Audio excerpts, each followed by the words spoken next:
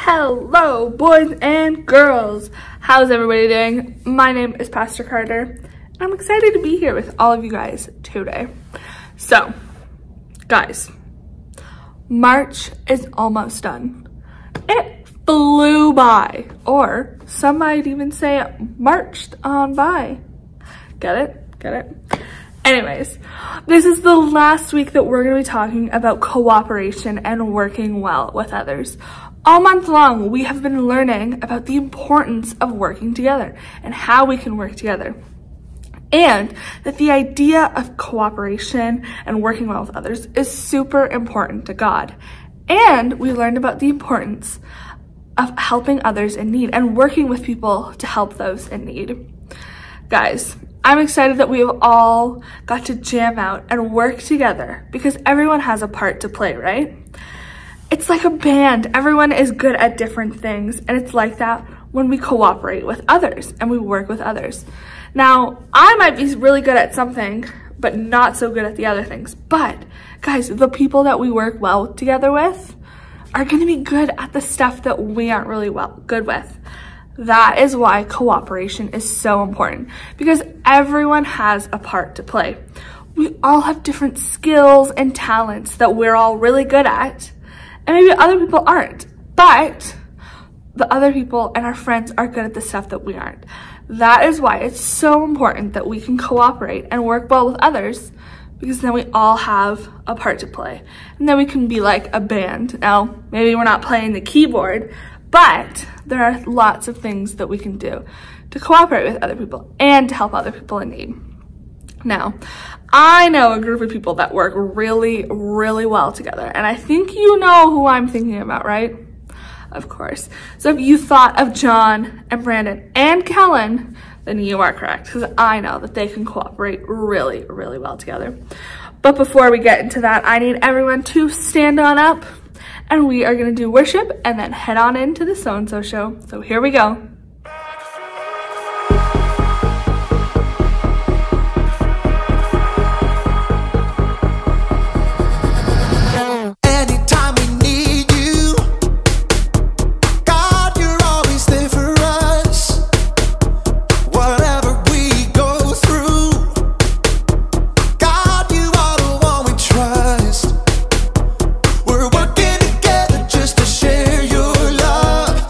All we want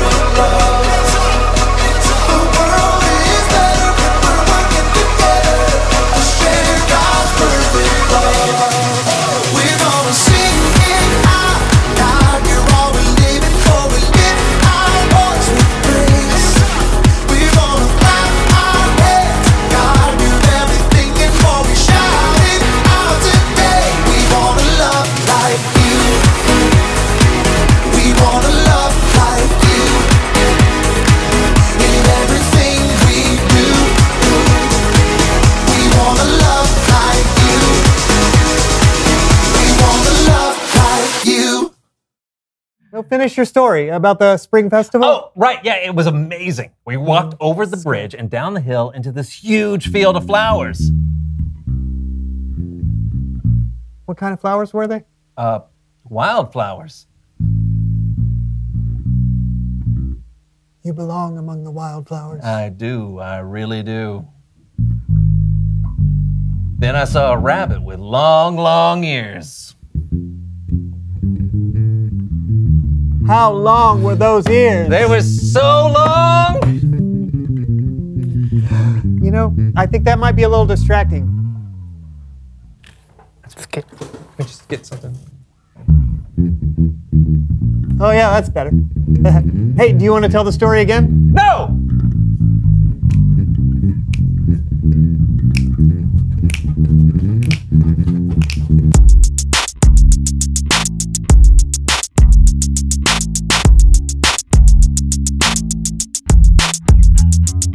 I'm John.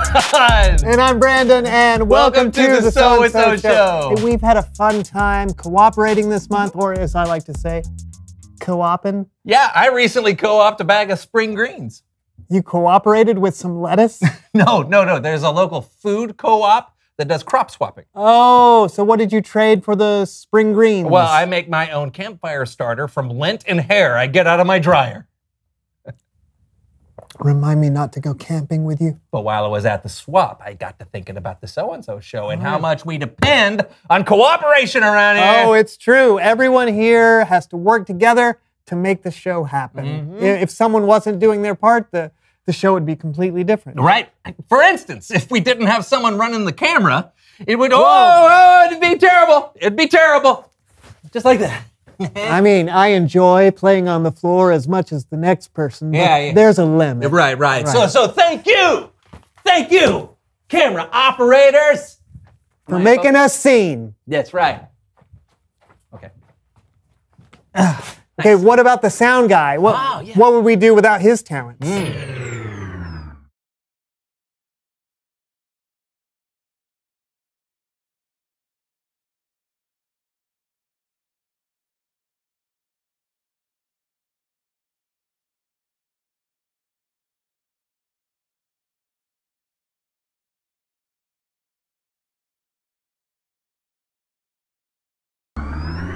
Oh, that's better. Oh, yeah. Thank you.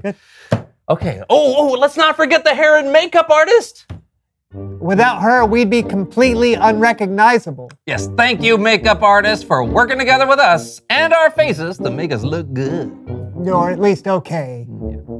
And how could we forget the set decorator and costume designer? Yeah, I think our normal clothes are a little loud. What? I said I think our normal clothes are... Oh. Just kidding. Thank you, costume designer and set decorator, from the bottom of our hearts for making us presentable. Yeah. Okay. Then, of course, Kellen. Yeah, where would we be without Kellen and his cooperation? What he brings every single week absolutely makes the So-and-So Show. Guys, you're embarrassing me. True, and thank you, Kellen, for helping us make this show happen. Anytime. How about making it happen right now? Ah! It's Bible story time with Kellen.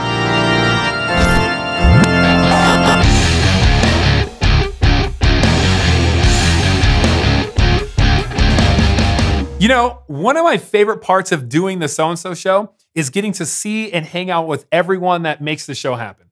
Doing the show is a part of my weekly routine, and I always look forward to it. We always look forward to seeing you, too.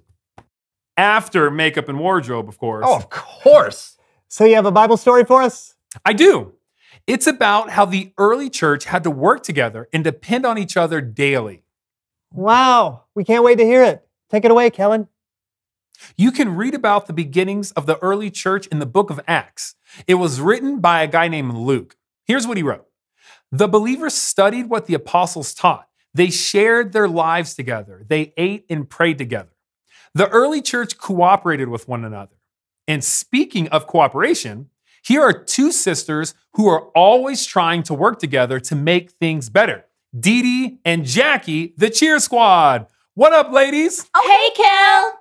I got a question for you both. Oh, hit us up. As twin sisters and as members of a cheer squad, cooperating with one another has to be huge. Kale, we were working together even before we were born. So true. But do we always work together well? Nah. But we do live together, eat together, and pray together. Amen. Amen. The early church worked together in even more ways. Check this out. All the believers were together. They shared everything they had. They sold property and other things they owned. They gave to anyone who needed something. So the new believers, they lived in a time and a place where it was dangerous to be a follower of Jesus. They had to depend on one another. They had to have each other's back. You know what? Show them what I mean, Cheer Squad. Let's bring it, Dee Dee. And kick it. Dee Dee, you got my back. Yeah, girl. And I know you got mine. Then let's show them how we do. Got my back, that's right, I know. Got my back, that's right, I know. Got my back. Every day, we're sharing. Every day, we're caring. Need some dough? Here you go. Need a crib? I'm your sis. Got my back, that's right, I know. Got my back, that's right, I know. Got my back. Slaying it as usual, ladies. The early believers shared together, prayed together, worshiped together, and guess what? People noticed. Listen to this. Their hearts were glad and sincere. They praised God. They were respected by all the people. Every day, the Lord added to their group those who were being saved. People saw how the early followers of Jesus treated one another and how they made it a habit of working together, and it made those people want to be a part of it. I wonder if that would happen today if we made a habit of cooperation. What do you think, Cheer Squad?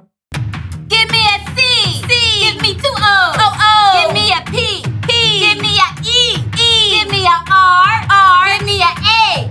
Give me a TION. Cooperation, that's right, we got it. That's what we do. We're here to help you see it through.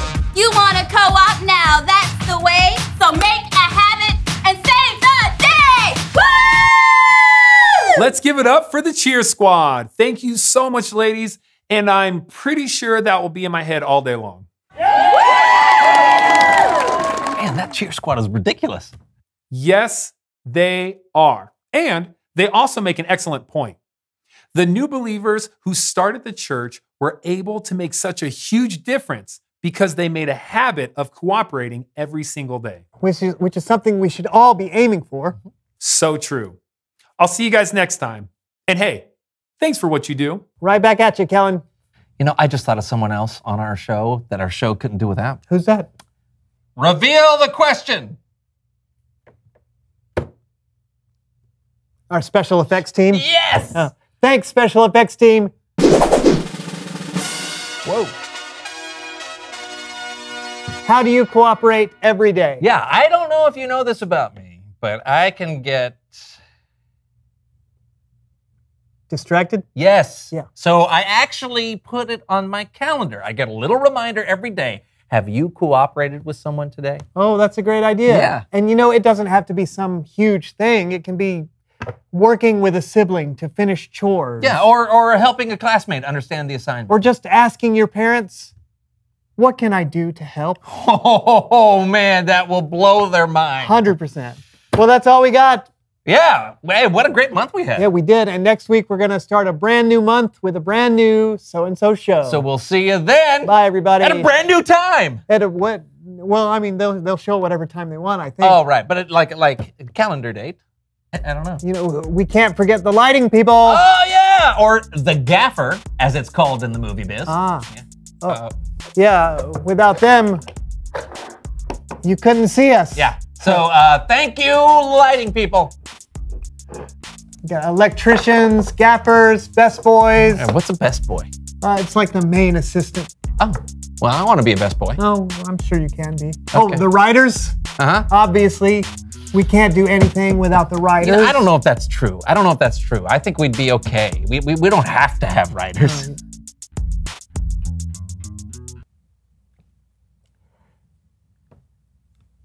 Wow. Boys and girls, that was such a good worship song. And I learned so much from John and Brandon and Kellen. And I hope you did too. So as I said before, this month we have been learning about cooperation and the importance of working well with others. How we can work well with others to help people succeed and to work with others to help those in need. And of course, how cooperation is important to God. And this week, we've learned that it's important to make cooperation a habit. Now you're probably thinking, how am I going to make that a habit? But guys, a habit is just something that you do over and over and over again, that it becomes a habit. So it's like, the more you do cooperation, the better you're gonna get at it, and the easier it's gonna come to you. It's kind of like the saying, practice makes perfect. Because the more you do something, the better you get at it, and the easier it comes to you. It's kind of like if you just start skateboarding, and at the start, you're not really good at it, but you practice every single day, and then all of a sudden you get really good. And it's so much easier to you because you've practiced and you've made it a habit in your life. And it's kind of like that with cooperation.